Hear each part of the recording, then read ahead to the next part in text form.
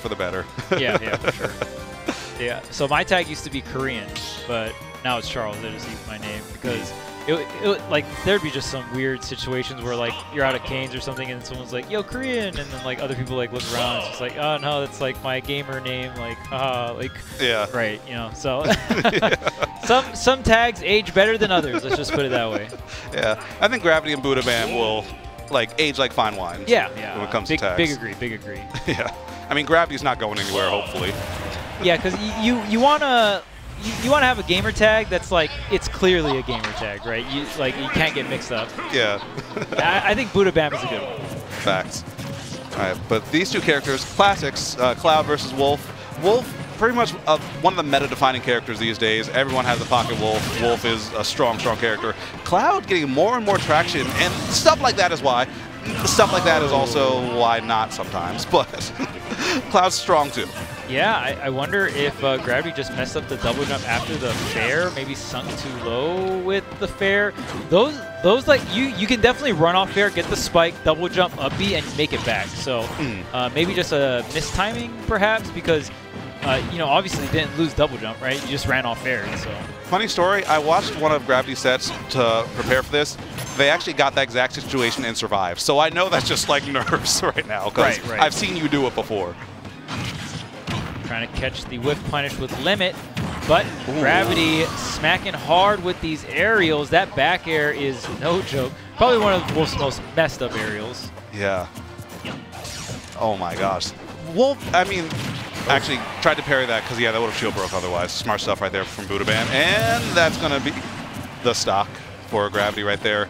Big punish. I'm loving down airs. And oh my gosh, so much damage. Yeah.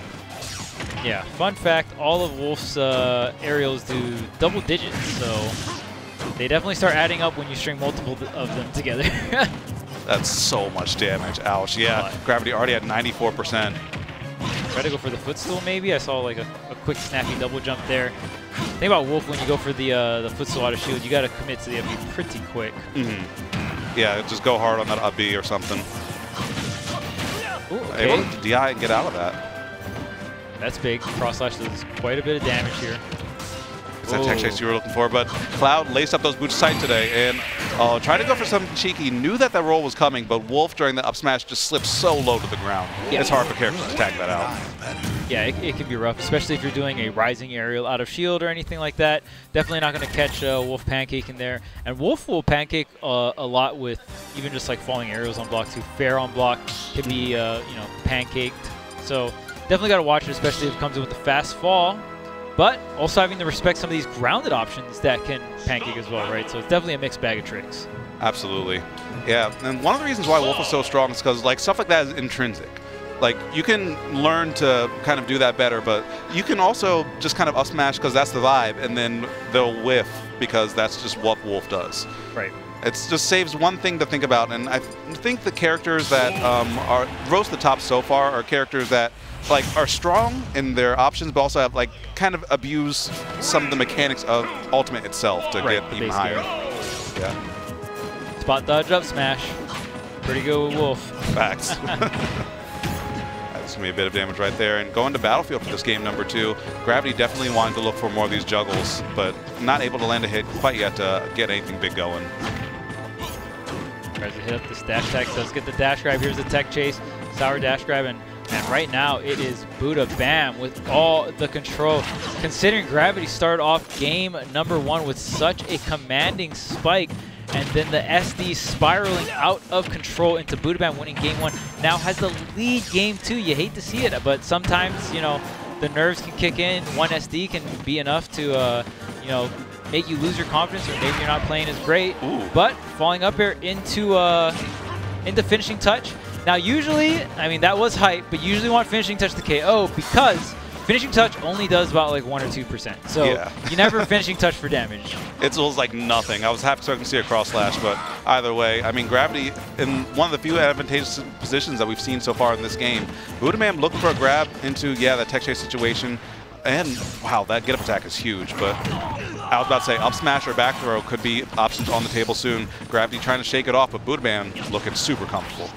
And whenever you're center stage against against Wolf like that, most of the time you can DI up and you won't die.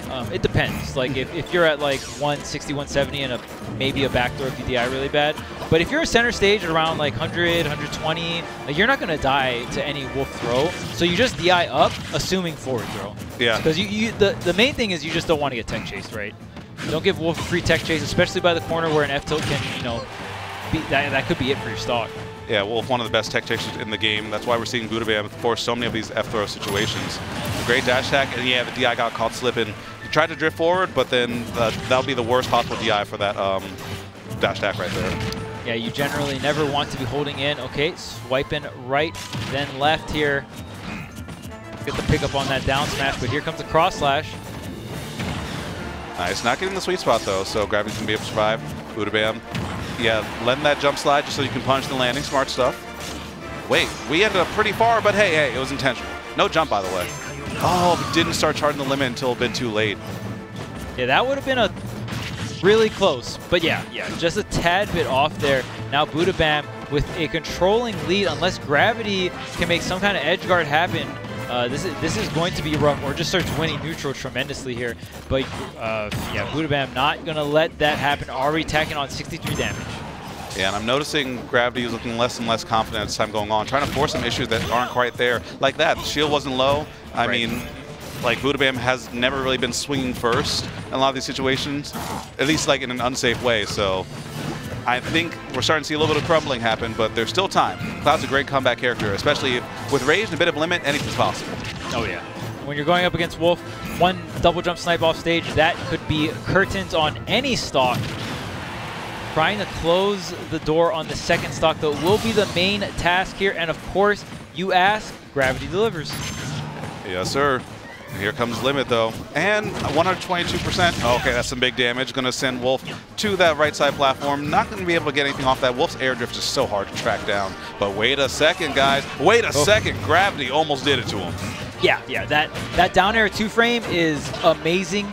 Ultimate has auto L cancel turned on, so it's not too laggy, and being able to like attempt that for a 2-frame is huge, right? In a game like Smash 4, you go for that, you pretty much lose out on your edge or your ledge trap. But in Ultimate, you're able to. Oh man, you got the hit by the sweet spot too. I was like, maybe sour hit. Oh no way. Yeah, blown back. I shouldn't be surprised by Wolf back air at this point in the meta, but still somehow that move finds a way to surprise me every single time. Yeah. Like verticality on the hitbox, I was like, wait, really?